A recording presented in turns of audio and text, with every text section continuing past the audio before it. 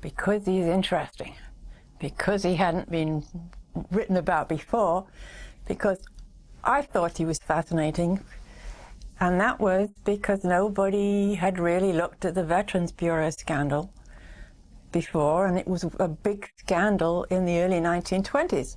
So most people have heard about Teapot Dome, the oil scandal in the early 1920s, in the Harding administration. But at the time, the Veterans Bureau scandal, of which Charles Forbes was the center, was equally important. And yet, this man had come down in history to the present as a crook. But it was never clear to me, reading through all of this, it was never clear to me what he had actually done. And I got intrigued by this. There was a huge good story there at the time, which was a different story, and that was that Charles Forbes was a crook through and through. And what's more, he was a jolly crook. This was a friend of Warren Harding, the president's. He was a younger man. He was a curious man in that nobody seemed to know really what his past was. He'd met Warren Harding in Hawaii when Harding had just been made a senator in 1915. The two men got along well. They became friends. And when Harding became president, he appointed Charles Forbes to a job he did extremely well as director of the Bureau of War Insurance, which then became wrapped into the much bigger Veterans Bureau, and Forbes was raised up to become director of the Veterans Bureau, which is now the VA. And from this, now I've lost my train of thought here, because it could go in different ways. I think there are some interesting thoughts you can get from the book to think about today, not necessarily directly comparable, but it was a very, very unsettled time. And it was a time when there'd been, in wartime, there'd been a cut down, a clamping down of freedom of speech. There'd been a development of public opinion. There'd been a committee on public opinion which had worked to sway the way people thought. And after the war, there was all of this unsettlement. You know, there was Washington had been transformed. With one count, there were 2,400 different offices in the war, under Wilson, dealing with the war, different parts of the war, economy and war efforts. The women, there was a building built near the station, near here, for women who came in to take war jobs, and you don't just stop a war and expect everything to go on before. There was how do you get from centralization of government in wartime to somehow or other a return to normalcy, which was what Harding wanted to do. How do you get there? There was a lot of unrest, and there was a burst of nastiness. There was people who had been restrained from free speech during the war were really becoming very smart and very pointed in their critiques of people. So it was a kind of a nasty period altogether. But on the other hand, some things worked very well. You had trains, fast trains that went across the country. You had good mail service. You had a lot of upward aspiration. You had professions developing everywhere. And there was certainly a lot of questions arising among people who were in different parts. There was parts of the social framework. That's a wonderful phrase, isn't it? It is war risk insurance. It was a new program developed in 1917 to provide some kind of new social benefits for veterans of World War I.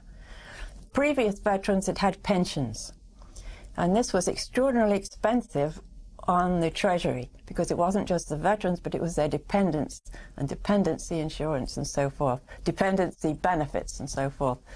And this was a progressive time.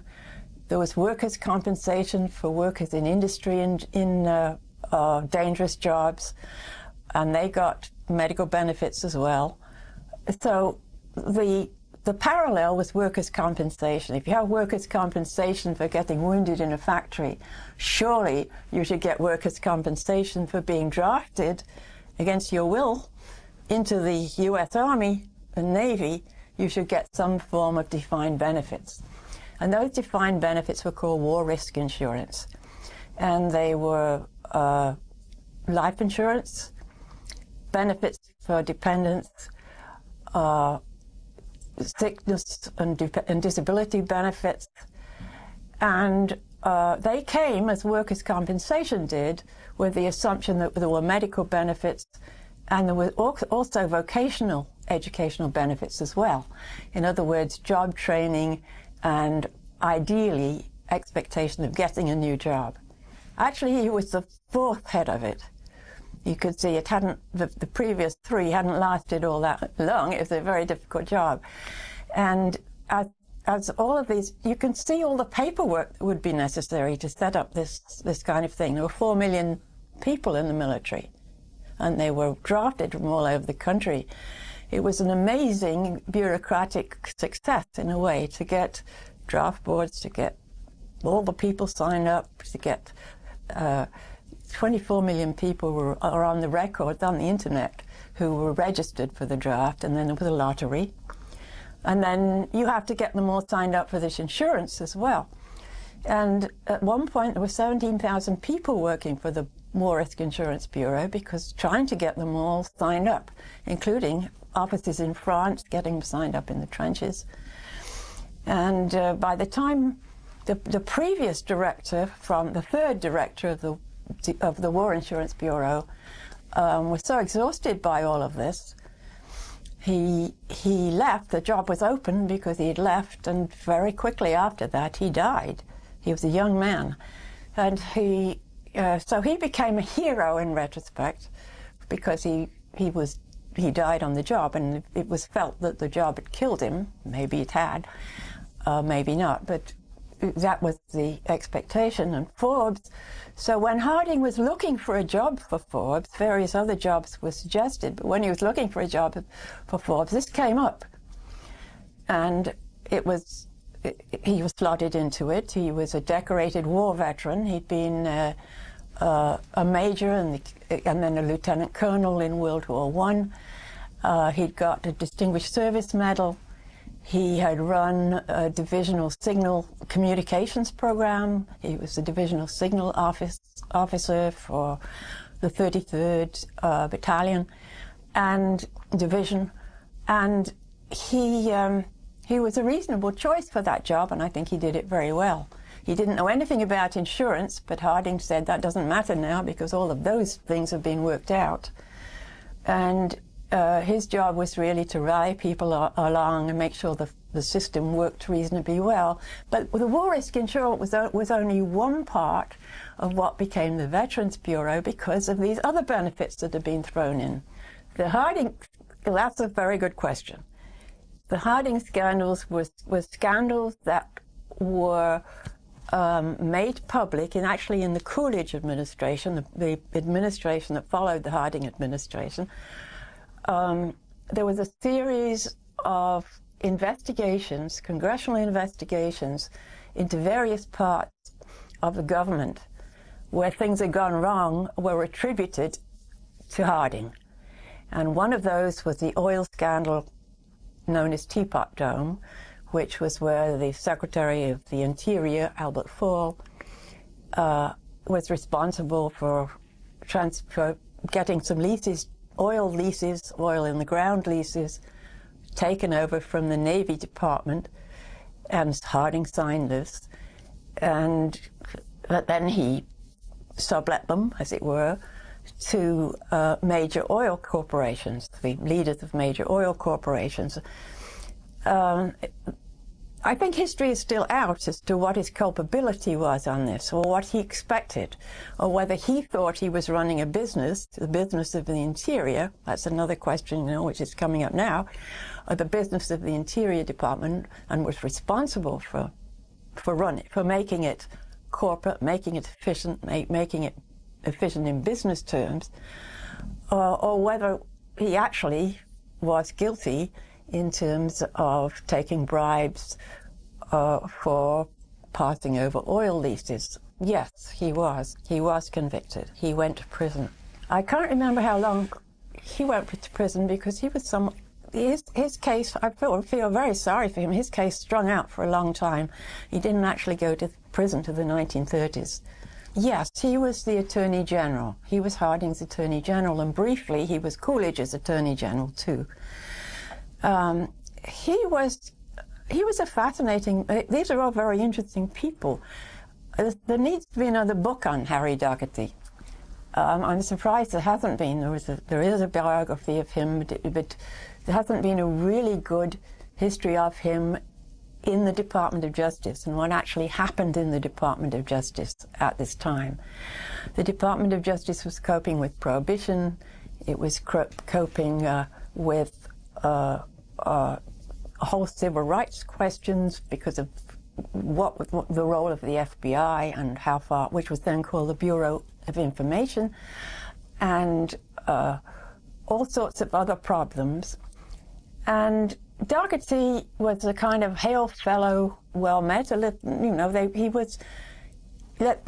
was almost, all of these three people, Dougherty and Fall and Forbes, were, in 1920s terms, not quite gentlemen, not quite Eastern establishment or San Francisco gentlemen. And that was a time when gentlemen were supposed to do certain things. Emily Post wrote about how you're supposed to behave in society. You were not supposed to get too close to people. You were not supposed to pat people on the back. You were not supposed to be too formal. You were supposed to have a mask and be charming, but hold your own thoughts behind you to be reserved. And none of these three people really fell into that category. And Dougherty was he was a political operator. He appeared as a political operator. He was prosecuted.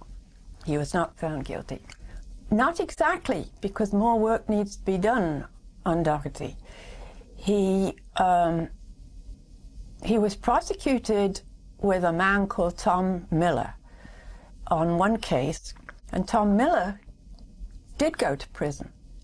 But since the charge was conspiracy, and Dougherty was the other conspirator, and he wasn't convicted, it still remains somewhat of an open question as to who did what, and the details, as far as I can tell, have still not been totally taken a look at. Harding's Ohio Gang was, in my view, a made-up term to link these three people, together with some other people who were prosecuted, together, and to call them the Ohio Gang. Now, the phrase Ohio Gang had been used in Ohio and elsewhere to describe the Republican machine in Ohio after the Civil War, which was a rather effective political machine. And so the term Ohio Gang was sort of familiar, but it didn't include, these three people were not from Ohio, nor were they particularly connected to each other. So that's another question of again, in my view, of having an assigned term which carries great weight, because Ohio Gang sounds evil. I mean, it sounds really serious. And there was part of the book is talks about the development of fiction, the whole fiction around the Harding administration, which developed after his death, untimely death. He died in his third year of office. So, and then when Coolidge came in, Coolidge, with his wonderful image of being a cool, efficient, letting Congress get along with its investigations.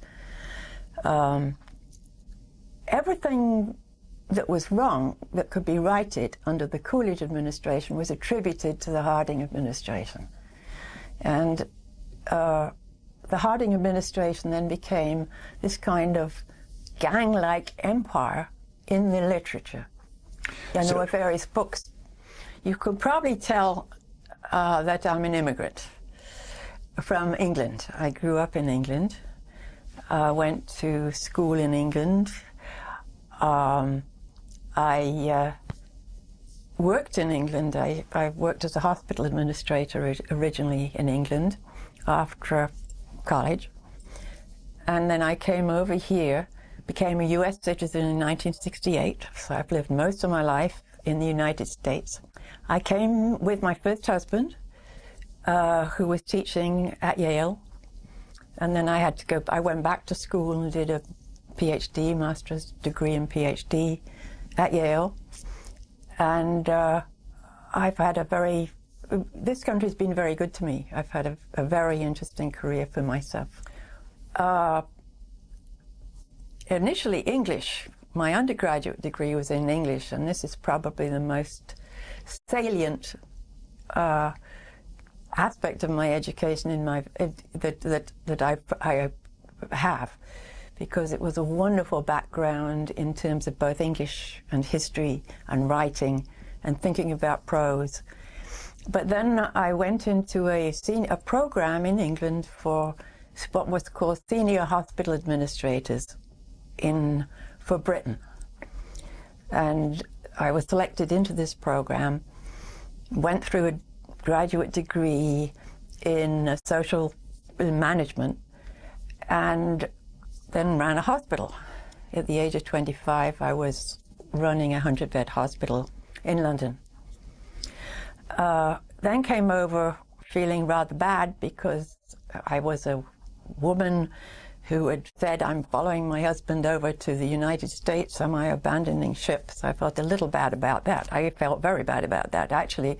But then I went back to school at Yale and got a degree in public health and did a PhD with 3 fields which turned out to be very interesting: epidemiology, sociology, and health administration. Now, how did I become a historian, you might ask? Well, I'm an immigrant, and immigrants are naturally comparative people. So in some respects, when you come to a new country, you see things anew.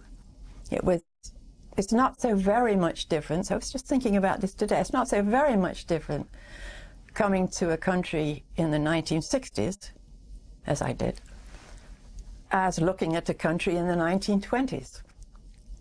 So I've always had a historical perspective on all the work I've done, including the history of medicine, the history of the medical profession, history of hospitals, and so forth. I've taught at Yale, at Tulane, and mostly at the University of Pennsylvania in history of science. No, that's one of the reasons that I was able to do a huge amount of research to put this book together. So I've been having a very good time doing this. Now, different parts of the National Archives. I couldn't have written this book, say, 20, 30 years ago, before the internet. And the internet has really revolutionized access to historical materials. And so I have been able to find records, National Archives, relating to the Veterans Bureau as it was created, the Bureau of War Risk Insurance, another committee on federal hospitalization, and you can now get, I've also used, and I got them, federal employment files for people in this period. I've got his Leavenworth file.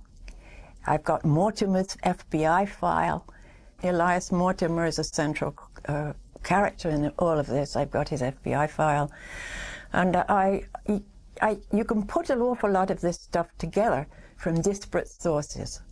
Besides books, published sources, and other sources, there's so much you can get hold of. You can get military records now. You get access to military records, which I did, both in the United States.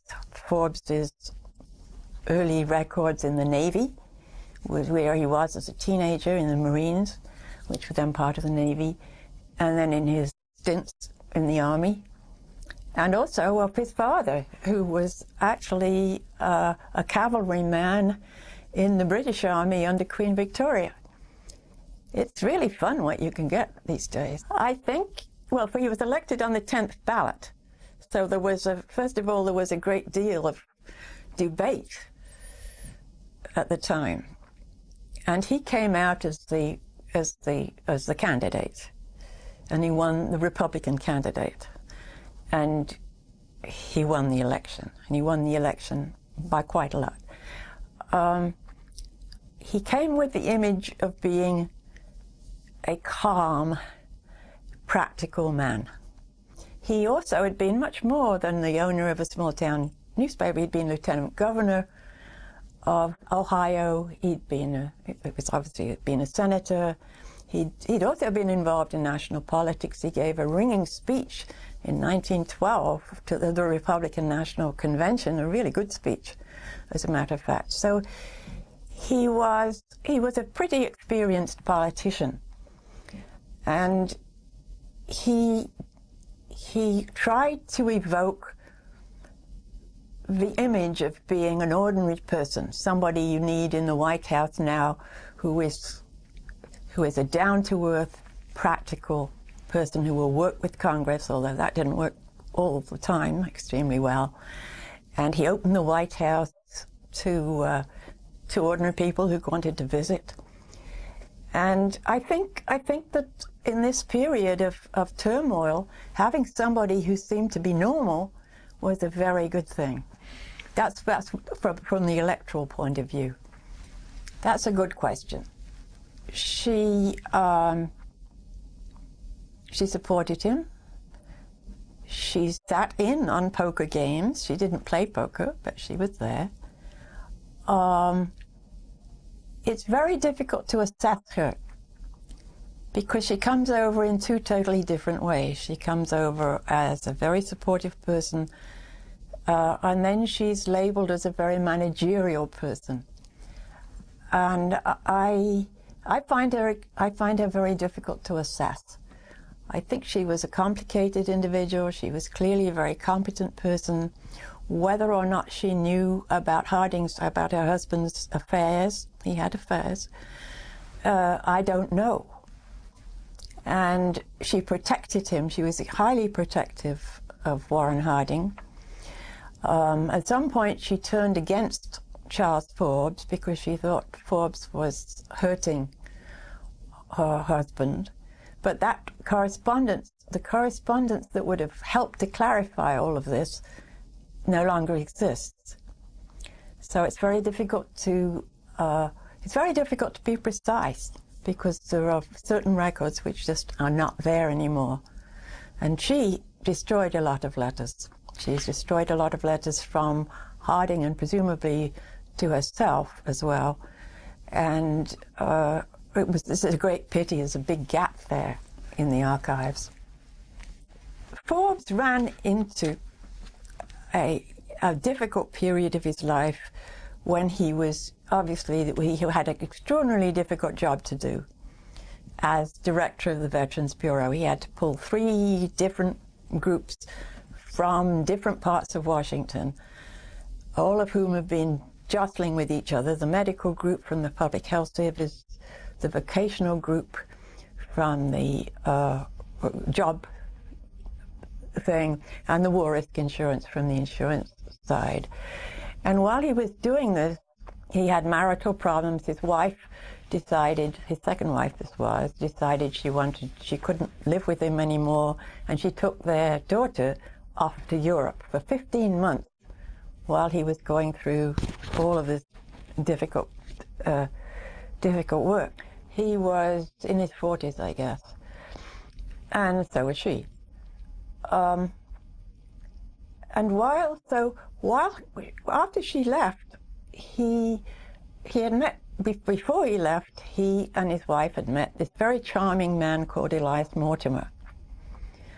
Very, very charming. And I show there were various other cases of Mortimer before he had met Forbes. He was a con man. He was a bootlegger and a con man. And he drank a lot, apparently, but that was beside the point as far as his role with the $5,000 was concerned. He lent people money. He lent some congressmen money. Mortimer did. And he expected something in return, like putting a good word in with your prohibition director, or give me some sort of favor. And he did this with all sorts of people. He lent, even Harding's sister, he lent some money. He used lending money as one way of getting into people's, he used people's moral sense, in a way. And he would also set people up through friendship. And he befriended Forbes. He became a good friend of Forbes, and his wife became a good friend of Forbes as well, Catherine Mortimer. And it's very strange. Mortimer beat up his wife when she wouldn't agree with him or say she supported him in public. And Forbes knew this, found this out, but at the time you didn't interfere with other people's marriages. So he continued to be friends with both of them. And Mortimer then asked, in 1922, asked Forbes if he could go up to the West Coast with him on a trip, on a business trip that Forbes was going on with some of his associates from the Veterans Bureau to inspect various parts of the Veterans Bureau in the Midwest and on the West Coast. And and Mortimer very foolishly said yes, he could come to this man on the business trip, which then became a tool for Mortimer to say he had really been in all of the meetings and so forth, or to assume that he had when he hadn't. When they got to Chicago, Mortimer, in retrospect, said they all stayed at the Drake Hotel, which was then very new in Chicago. And Mortimer said he went into a bathroom, said, "Come on, more Forbes, let's go into this bathroom." And while they were in the bathroom, he handed over $5,000 in $500 notes, which is not easy to cash. So he handed over this $5,000 allegedly, but there were no witnesses, and there was no receipt.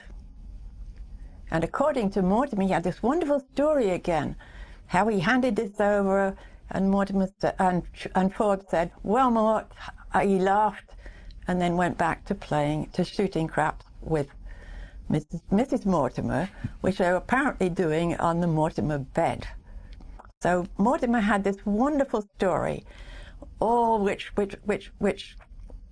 assumed bribery, corruption, merrymaking, and possibly sex. He put all of this together in a lump. But there were no witnesses. He couldn't get his wife, Catherine, to testify for him or to support him in any way. And this became a central part of the Senate hearings, Senate investigative hearings that came up, and then the trial, which was a sort of a repeat in some ways of the hearings. And it was a very good story. I mean, here it seemed very plausible. Mortimer came from Minneapolis, literally, and he had a record in Minneapolis of being a no-gooder. of being drunk and incurring lots of debt. Even his parents, they sued him in court for what he owed them in room and board, which is quite an extreme thing if you think of it. He came east in 1917. He didn't register for the draft, which he should have done, of course, legally. He became a fixer.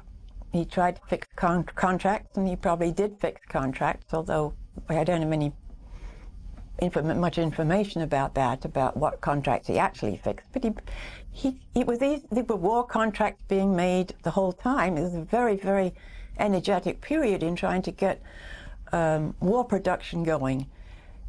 So Mortimer became a fixer. He was very, very plausible. As Forbes said, he's very plausible. He was very plausible. He could say, you know, I can help you. I know these people at this firm. And he could go to the firm and said, I know the people in government, and put a contract together and take a cut. And this is what he was doing. And then Prohibition came along, and he also became a fixer in Prohibition, a middleman in terms of liquor.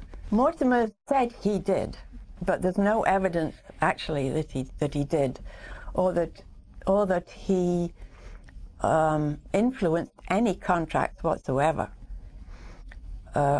There's one dubious contract, possibly dubious contract, for a hospital in Northampton, Massachusetts, which happened to be Coolidge's town, where Mortimer said he had helped to fix the contract, but it was only Mortimer's words. And interestingly, contractors were never asked. The contractors who were involved in this case were never asked, either at the Senate hearings or the trial, what their version of events was. So it was only Mortimer's word that he'd fixed it. He also said he'd fixed a contract up in New York State for a hospital called Tupper Lake, a hospital which was a TB hospital. And he hadn't done that, indeed. Forbes got the people, the Sutherland Corporation, down into Washington to ask them about it, and they firmly denied that Mortimer had ever had anything to do with it. So Mortimer was a colossal liar. He was younger. I can't remember exactly how old he was, but he was younger than Forbes. He was probably still in his 30s. He may have been in his early 40s. Forbes became director of the Veterans Bureau in August 1921. And he didn't initially have any direct responsibility for building hospitals at all. That wasn't until after May 1922. So he didn't actually finish any hospitals during his time. But he was involved in running, in planning for the hospital program.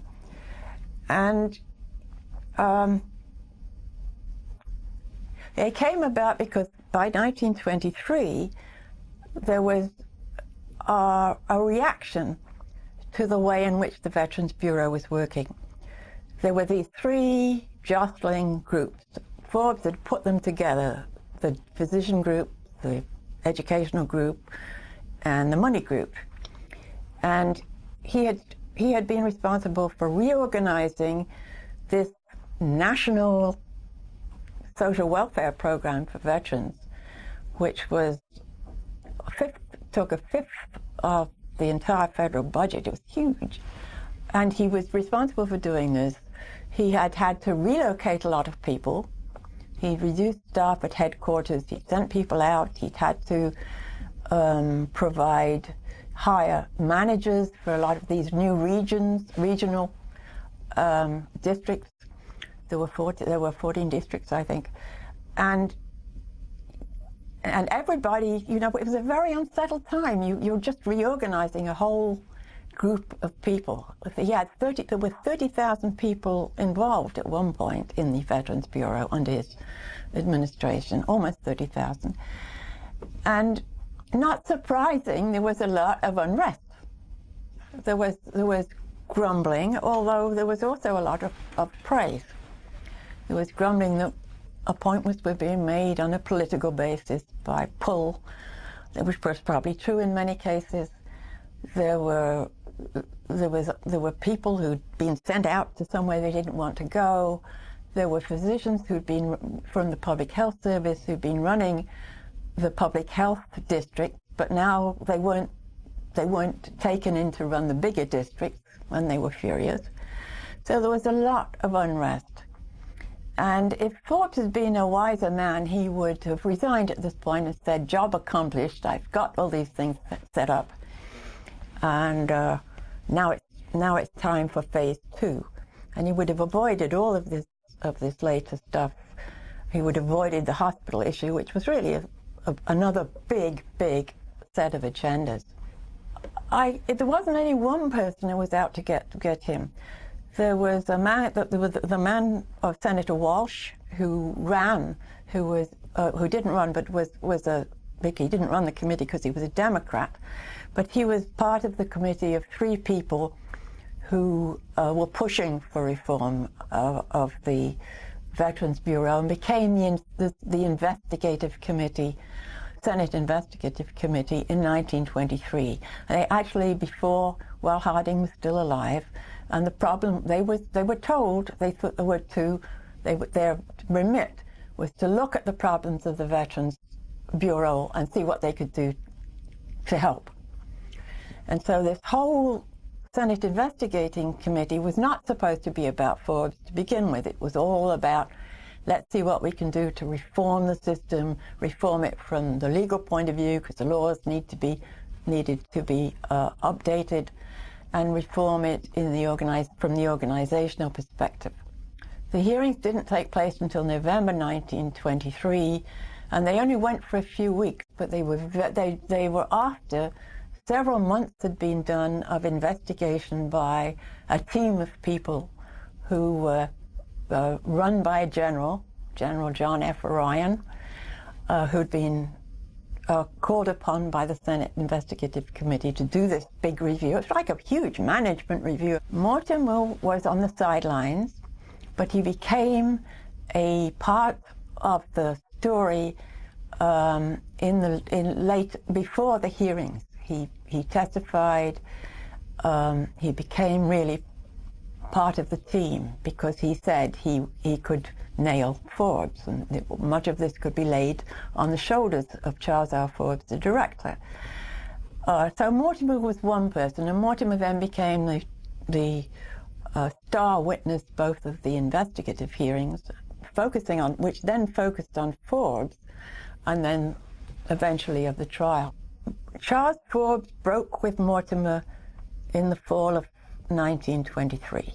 They both agree about that. Mortimer agreed about that too. Sometime around September of 1923. Forbes became either the lover of Catherine or the protector of Catherine, or both. I think he was, and here she was being beaten up. He was her friend as well. They ended up as lovers at some point. I don't know. That's the sort of thing you don't know in history, right, because it's not written down anywhere. They married in 1925 before he went to prison. Forbes went to prison. Did Mortimer never went to prison. Mortimer was very, very slick. He got around. He became the chief witness at the trial. By that time, he was being paid by the Department of Justice to be a government witness. Well, they said they believed him. Well, that's what it boiled down to in the end, because the trial was in Chicago, and the only major claim in Chicago was this $5,000 check. So the trial really revolved around this payout, if it was a payout. I think that was about 18 months. The trial was just a few weeks by a jury with a judge who gave a very condemning speech about the whole fabric of the nation being threatened when if you had people in responsible positions being corrupt, and with a very fiery prosecutor, very effective and fiery prosecutor who had worked in the Department of Justice before becoming the prosecutor. I think so. You know, it was.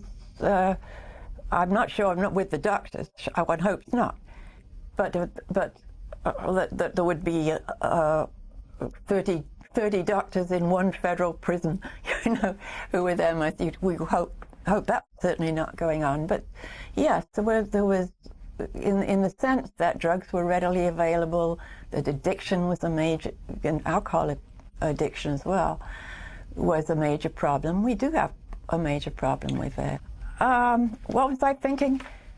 I was thinking that Forbes was actually innocent of the crime for which he was convicted. He shouldn't have gone to prison. He shouldn't have been convicted. He was convicted on the word of Mortimer, who was a known liar, a very, very compelling liar, who was a brilliant witness. He witnessed in other cases as well. It didn't mean that Forbes was without blame. He was a very, very strange person in many ways. He was very careless of his reputation. He irritated a lot of people. But nobody, I think perhaps the most salient part of this is that nobody in the Veterans Bureau said he had done anything untoward. You know? When they said this after he'd left, nobody said, well, I saw Forbes one day, you know, with a bottle in his office. Nobody said that. Or, I saw Forbes doing some dirty work with several of his associates. So, I mean, that's extraordinary. He had a secretary, a personal assistant, a man on whom Mr. Sweet, a man who was never accused of anything and seemed to be a very upright person and remained in the federal. He came back and he remained in the federal government and was working in the federal government in the 1940s again. And he was 100% behind Forbes, and when asked if anything untoward had happened, it was during hearings. I think that's a very germane piece. And his lawyer, he had a lawyer called Forbes had a lawyer called James Eastby Smith, who had a reputation for rectitude in Washington, D.C., who taught at Georgetown, who'd written lots of stuff, a very apparently blameless person, and he wrote a letter to Forbes' wife saying this was the worst case of whatever the word is for injustice that he'd ever seen. So I think he became a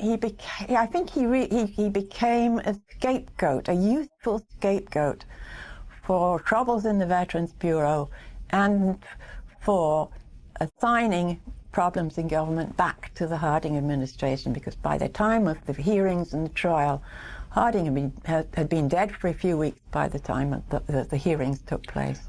He stayed married to Catherine Mortimer. It's difficult to follow somebody for whom there are no public records. But first of all, he and Catherine went out and lived in California for a while. He ran a gas station, which is kind of a nice little thing to think of him. Gas stations were sort of big deals then. He came back. They settled in Washington, but then he also worked in Boynton Beach, Florida. He called himself retired Army Colonel C. Robert Forbes. His nickname was Bob, so that was reasonable. So he wasn't readily, Forbes is a common name, he wasn't readily distinguishable as the former Forbes. And Catherine, the woman from Philadelphia, who'd been beaten up by Mortimer, she became a federal civil servant in the 1930s. She worked for the New Deal. She worked for the Bureau of the Budget. She became a placement officer in the Bureau of the Budget. And when Forbes died, she organized a magnificent funeral for him. And he's buried with honors in Arlington Cemetery. I worked on it on and off for about 10 years while I was doing other things as well. I've written about specialization in American medicine. I've written about history of the British National Health Service from the medical point of the medical point of view and the political point of view. I've written about immigration into the United States of physicians in the 1960s and 70s, which was a big deal then, politically. And I've written about history of hospitals in the United States, particularly in the 20th century.